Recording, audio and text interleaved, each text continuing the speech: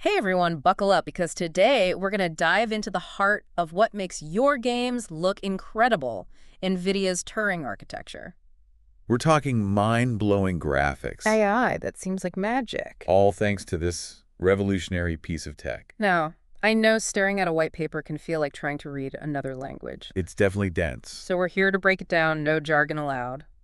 And what's really amazing is how NVIDIA took something that started with gaming, the GPU, Right. and turned it into this engine that's powering so much of our digital world. Yeah. We're talking everything from the realistic graphics you see in movies Wow. to the AI that seems to be learning new tricks every day. It's like they said, what if we could take the same tech that renders epic explosions and use it to, I don't know, Right. predict the weather or something? And the crazy part is, They kind of can. they kind of can. And Turing was a huge leap forward in making that happen. NVIDIA themselves called it the biggest leap in over a decade, Wow. which in the world of tech is like saying you've discovered a new element. Yeah. It's a big deal. Okay, so biggest leap has got to mean some serious horsepower under the hood. Oh, absolutely. We're talking 18.6 billion, Billion. with a B, billion transistors, the tiny switches that make all the calculations happen. Oh, wow. Imagine trying to count all the grains of sand on a beach, and that's the level of complexity crammed onto a chip smaller than a postage stamp. It's mind-boggling. It is. And all of that power translates into the stunning visuals we see on our screens. Right. But before we get lost in the billions, how do we even measure something like that? I keep hearing terms like TFL OPS thrown around. So think of TFLOPS as calculations per second, but on a scale you can barely imagine, we're talking trillions of them. It's the raw processing power that lets your GPU keep up with the demands of today's games. Okay. And with Turing, they introduced GigaRaySec and Tensor TFLOPS, Okay. which basically measure how well the GPU handles ray tracing. That's for super realistic lighting and reflections, and AI, which is used for everything from making your games look sharper to, well, potentially predicting the weather one day. Who knows? So it's like comparing the horsepower of a sports car to, Yeah, I don't know, a spaceship. something like that. These metrics are how the pros figure out what a GPU can really handle. Exactly. Now, to really understand how Turing achieves all of this, we need to crack it open and look at the engine, starting with the streaming multiprocessors, or SMs. Okay, hit me with your best car analogy because I need a way to wrap my head around this. All right. So think of the GPU as a powerful engine, and those SMs, they're the cylinders firing away to deliver all that horsepower. So more cylinders, more power, got it. Basically, yeah, But Turing's SMs are something special, right? they are. They redesigned the SM for maximum efficiency, resulting in a 50% performance boost Wow. per CDA core compared to the previous generation. Okay. And CDA cores are basically the tiny workhorses inside each SM doing the actual calculations. That's a huge GE jump. It's like they figured out how to get 50% more horsepower out of each cylinder. Right. What's the secret sauce? Two big changes. Okay. First, they added an independent integer data path. Imagine you have a highway full of cars, and suddenly a whole new lane opens up just for trucks. I like it. Everything flows smoother and faster. So less digital traffic jams for all the data zooming around inside the GPU. Exactly. Makes sense. What's the second big change? They completely overhauled the memory system, creating what they call unified memory. Okay. It's like taking a messy workshop and organizing it so everything has its place. I like it. Now the GPU can access the information it needs much faster, Right. which, as you can imagine, speeds up everything it does. So it's not just about brute force processing power, it's also about working smarter and more efficiently. You got it. And that seems to be a recurring theme with Turing. It is. And speaking of working smarter, Turing also introduces these things called tensor cores, which are specifically designed for the complex math behind AI. Yes. Hold on AI right inside the GPU. It's pretty amazing. Tell me more about these tensor cores. Imagine having a coprocessor in your GPU Okay. whose only job Right. is to make sure AI runs blazingly fast. Wow. That's what tensor cores are all about. They're built for the kind of heavy-duty number crunching that powers those almost magical AI capabilities we keep hearing about.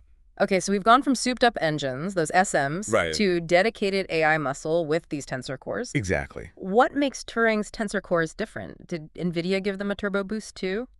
It's more like they gave them a whole toolbox. Mm-hmm. Turing introduces new precision modes called INT8 and INT4. Okay. Think of it like this. You wouldn't use a sledgehammer to hang a picture frame. Right. You'd use a smaller, more precise tool. Right. Yeah. These new modes let the tensor cores work faster on tasks where you don't need absolute precision, making AI processing even more efficient. Okay.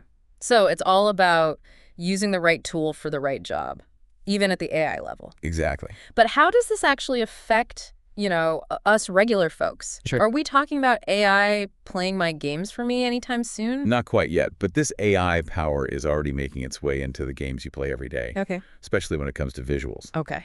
One of the most exciting examples is deep learning supersampling, or DLSS for short. Oh, yeah, I've heard of that. It's like AI upscaling magic that makes games look even better without needing a crazy powerful PC. That's the one. Okay. Ever notice those jagged edges or aliasing in games, especially on objects in the distance? Yeah. Getting rid of those while keeping the game running smoothly is really difficult. DLSS is like having an AI clean up those edges, making your game look like it's running at higher resolution without sacrificing performance. Okay, now that's something I can get behind. Right. Sharper visuals, smoother gameplay. It's like the best of both worlds. It is. But we haven't even touched on what's arguably Turing's biggest claim to fame. Ray tracing. I guess ray tracing. Kind of a big deal. Right, it's a big deal. For years, it was the holy grail of computer graphics. Really? The key to unlocking truly realistic lighting and reflections in games. But before Turing, it was just too computationally demanding, too expensive to pull off in real time. So for those of us who aren't graphics wizards, Sure. explain ray tracing like you're talking to, well, me. What's the big deal? Imagine you're playing billiards, right? You hit the cue ball, and it bounces around the table, hitting the rails and the other balls. Okay. Ray tracing is kind of similar, but instead of a cue ball, we're talking about light rays bouncing around a virtual scene. The way those rays bounce off surfaces, refract through objects, that's what creates those subtle lighting effects that make a scene look incredibly lifelike. Okay, I'm picturing it now, and Yeah. it sounds amazing. It's really cool. But you said it was too computationally expensive before Turing. It was. What changed? Turing brought a secret weapon to the table. Dedicated hardware units called RT cores. RT cores. These cores are like mini supercomputers designed specifically to accelerate those complex ray tracing calculations.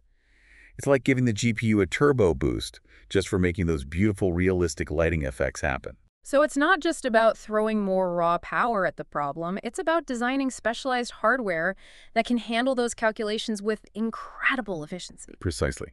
And the result is what are called a hybrid rendering approach. Oh. Turing combines traditional rendering methods, which are fast, but not as realistic, Right. with ray tracing for specific effects where realism really shines. It's like taking the best of both worlds and blending them seamlessly. It sounds like Turing is the ultimate multitasker. Right. But the innovation doesn't stop there, right? There's also this thing called NVIDIA NGX, which sounds like a whole other bag of AI-powered tricks. It is. Okay. NGX is like NVIDIA's secret sauce, a suite of tools that leverage AI to enhance games in ways we never thought possible. Right. And you're right, it's not just about DLSS, although that's definitely a star player. Okay. So what else can NGX do? So, Give me the highlights. have you ever taken a picture and wished you could magically remove that annoying lamppost in the background? More times than I can count. Well, NGX has you covered with in-painting. It uses AI to intelligently remove unwanted objects from images, making it look like they were never there. That's incredible. It's like having a digital eraser powered by AI. What else? Then there's AI slow-mo, Okay. which generates super smooth slow-motion footage. You know how regular slow-mo often looks choppy? Right. AI slow-mo eliminates that, creating incredibly cinematic slow-motion effects. Wow. And if you ever need to increase the size of an image, AI Super Res does it in a way that preserves detail. Okay. So you're not just stretching pixels. We've gone from realistic lighting and reflections to AI image editing on the fly. Turing truly is a jack of all trades. But it can't do all that without data. It can't. And lots of it, right? That's right. So what's the high-octane fuel line for a GPU like Turing? That's where GDDR6 memory comes in. Think of it as the next generation of data highways, much faster and more efficient than anything that came before. Faster data highways. Got it. So basically, GDDR6 memory ensures all those amazing Turing features have the data they need right when they need it. Exactly, and to push that efficiency even further, Turing also boasts a larger L2 cache. Okay, hold on. Remind me what cache is again. Is it like the GPU's RAM? It's more like its short-term memory. Think of it this way. When you're working on a project, you probably keep the most important tools and materials close at hand, right? So you don't have to go searching for them every time. Exactly. A larger L2 cache means the GPU can keep more of the data it's using frequently close by, speeding up processing even more. And this is especially important for demanding applications, like, say, virtual reality. Oh yeah, VR. We haven't even touched on that yet. It's got regular games cranked up to 11. How does Turing handle the pressure? Well, for starters, it has this incredible feature called multi-view rendering, or MVR. Imagine having multiple cameras pointed at the same scene, each capturing a slightly different viewpoint. That's essentially what MVR does. Multiple viewpoints at the same time. My brain hurts just trying to picture it. Why is that so important for VR, though? Because in VR, you're not just looking at a screen. You're immersed in a 3D environment, free to look around in any direction. MVR allows the GPU to render those different viewpoints simultaneously, so the world responds realistically to your every head movement. It's what creates that feeling of truly being present in the virtual space. Oh, okay, that makes sense. It's like the difference between watching a football game on TV and actually being in the stadium. Oh, Right? exactly. You're not just observing the scene, you're a part of it. And to make those VR experiences even smoother, Turing uses a clever technique called foveated rendering. Foveated rendering, another new term. Break it down for me. Have you ever noticed that you only see sharp detail in a small area right in the center of your vision? Your peripheral vision is much blurrier. Yeah, actually, now that you mention it. Well, foveated rendering takes advantage of that by rendering the center of the scene in high detail where your eyes are focused, and then decreasing the detail in the periphery. So it's like the GPU is focusing its efforts where it matters most, just like our eyes. That's incredibly efficient. It is. It's all about tricking your brain into thinking the entire scene is rendered in high detail, when in reality the GPU is strategically allocating its resources to deliver the best possible experience. Okay, I'm officially blown away. We've covered so much ground today, from souped-up SMs to AI coprocessors, and even mind-bending VR tech. It's clear that Turing wasn't just an upgrade, it was a complete revolution in computer graphics. Couldn't have said it better myself. NVIDIA set out to create an architecture that could handle the most demanding games and applications, and they absolutely delivered. And the really exciting part is we're only just beginning to see what Turing is capable of. Speaking of pushing the limits, remember those RT cores?